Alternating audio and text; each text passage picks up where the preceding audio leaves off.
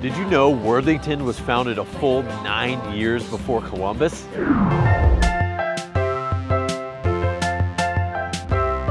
the bass up, lights low. This is how we move when the beat is slow. With your friends or on your own. Turn the bass up, lights low. You don't have to leave, you don't have to go. Hey, what's up guys? Andy Howell here, local real estate agent.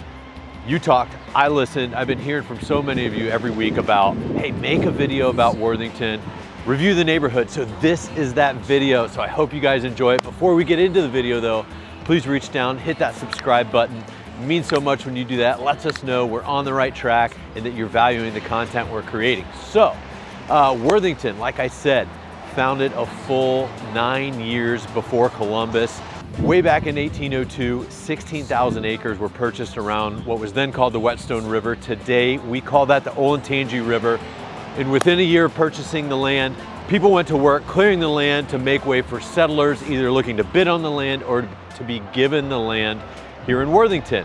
The city gets its name from Thomas Worthington, which was one of Ohio's first 2 senators. Tons of history here. Worthington has actually the oldest building in continual commercial existence. Right down here, 679 High Street.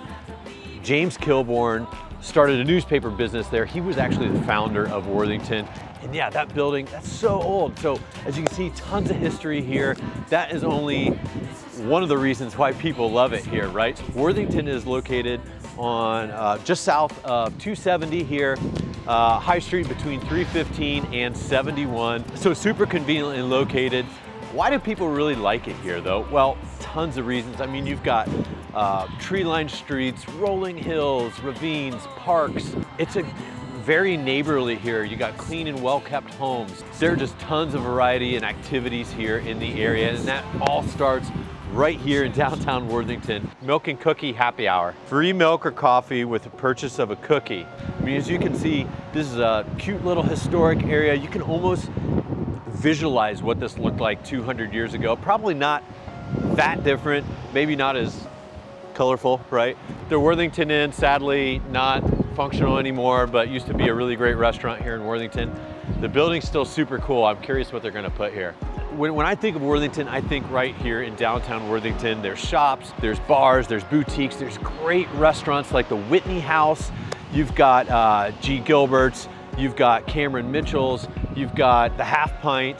One of my favorite restaurants here in Worthington is Dewey's Pizza. And if you haven't checked it out, definitely come and check it out. Their crust, it's something special. It's almost like a donut or a cake. It's really delicious. And if you have kids, definitely bring them here, or even if you don't. But if you do have kids like me, they love coming, and they've got this window where you can see back the guys making the pizza. They're spinning it, kind of doing tricks to entertain the kids. So it's definitely worth it. You got Graders right across the street, so check out their new flavors. Another place I really love is Natalie's Coal-Fired Pizza, just down the hill here. Great live music venue, great coal-fired pizza as well. Tons of great restaurants here. And there's tons of activities to do outdoors here as well. The Olentangy River is still a central part of Worthington, and there's actually a bike path you can ride all the way to downtown. Right there, you've got parks like Antrim Park, located right off the bike path. And you've got one of my favorite metro parks in the whole city is High Banks. We're just 2 miles from where we are right now.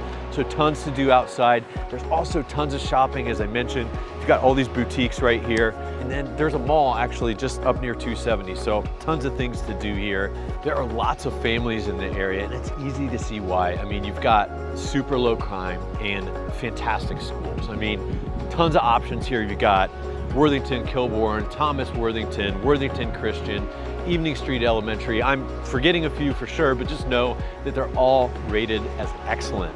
And actually the Worthington School District is much larger than Worthington proper, where we are right here.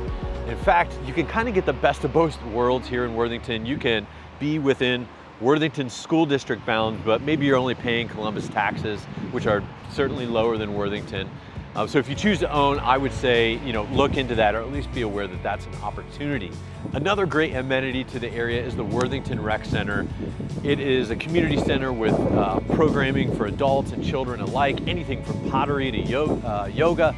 There's also a fantastic indoor pool there that has like a kids playground area. There is a vortex, there's a lazy river, so definitely hit that up. Probably in the winter is a better time to go when you get a little itch to maybe be in the water. The pool's heated and everything. So home ownership is really high in the area. In fact, about 80% of all the residences here are owned by homeowners. What about the real estate? What really can you expect here? Well, there are tons of different little neighborhoods in the area, and each have their own different vibe. And so I just wanted to kind of do a generalization of the different areas and what you might expect from each. And to me, when I think of Worthington, this is the area that I think of, the downtown Worthington area and all the areas that surround this. And so let's start there. I mean, downtown Worthington, old Worthington, as I mentioned before, we're super walkable here. All the neighborhoods surrounding this, you could probably walk to school. You can get to the bike path super easily. Homes here there's a wide variety of homes, anything from like legit mansions all the way down to starter homes. But just, you gotta know that the starter homes don't necessarily come with starter prices. This area is definitely the most expensive area in Worthington, at least from a price per square foot basis. But if you go just across the river over to Linworth, you can almost feel like you're in the country over there. You've got larger lots, tons of trees, there's parks and stuff over there, and it's just kind of removed from the hustle and bustle. And then moving on further up towards the Crossroads/Flint area, that's kind of on the northeast quadrant of Worthington, and it pushes up there towards that south side of Polaris area. If you're not familiar with Polaris, there's tons of shopping and entertainment up there. I mean, you've got things like Top Golf, you've got loads of restaurants, there's a Cabela's up there, there's an IKEA, but I'll save that, kind of in-depth review for the Polaris neighborhood or area review. But just know that that Crossroads Flint area does tend to be the least expensive, at least in the Worthington area. You'll probably get the best value up near that way. And then if you go kind of to the northwest quadrant, you've got the Worthington Hills, Smoky Ridge area kind of butting up towards the Dublin Sawmill area. Just know there are a wide variety of homes here in Worthington, and they do tend to be a little bit more expensive than Columbus in general. You can expect to pay anywhere between, like, say, $200,000 all the way up to $500,000 for most homes in Worthington. Of course, you could spend more than that.